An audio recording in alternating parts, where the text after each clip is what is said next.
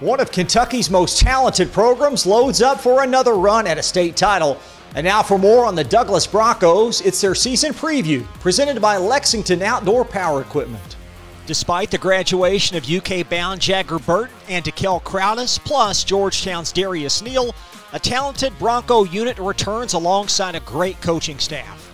Samuel Cornett is the incumbent at quarterback. The 6'7 senior hit his stride late in the year and should be one of Central Kentucky's top signal callers after finishing 20 with 26 TDs and 1,500 passing yards.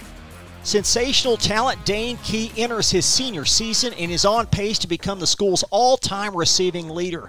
Key is one of Kentucky's premier high school players, boasting a who's who offer sheet of some 20 schools. Multi-dimensional Cameron Dunn and running back Devon Gidron have paid their dues and should see expanded roles in an offense with significant firepower. Jeffrey Poe coordinates a defense that is consistently one of the state's best. Senior DB Ty Bryant leads the returnees, toting offers from UK and Tennessee, while classmates Davis Joyner and Caden Johnson will be counted on up front.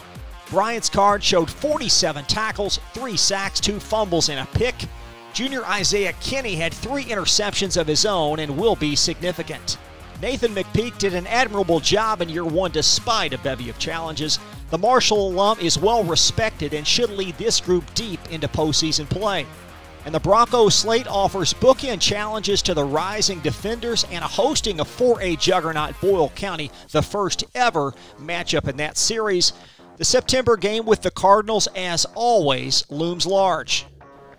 That's the story at Douglas, where aspirations are high for Coach McPeak and his Broncos. Glycod.com season previews continue tomorrow as Greg Horn takes a look at Paul Lawrence Dunbar. From Douglas High School in Lexington, I'm Chris LaBar.